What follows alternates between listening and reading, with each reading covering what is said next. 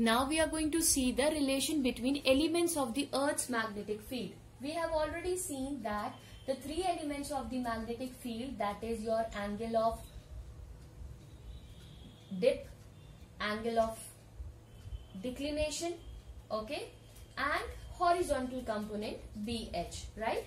So we have already seen that BH is what? That is B cos del, right? Its value will be maximum at equator, right? And what is its vertical component? That is B sin del, right? So we are going to find this.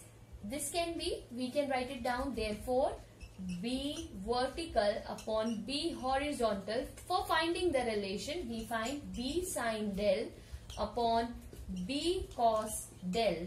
We found that here, that is BV upon BH is equals to sin theta upon cos theta is what? Tan del. This will be tan del. Okay. So this can be my equation 2 and this can be my equation 1. Okay.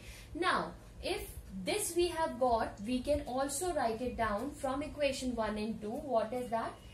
B square h, because it is making a right angle triangle, so I can write it down like this: B square h plus BV square is equals to what? That is B square cos square del plus cos sine square del. This is equals to B square h plus B square V is equals to magnetic field ka square. So we got the relation as B is equals to under root of BH square plus B square vertical, means the vertical component. So the total magnetic field we can calculate it with the help of horizontal and vertical component of the Earth's magnetic field. So this is helpful for finding out the magnitude or the magnetic field at any place on the Earth's surface. Thank you.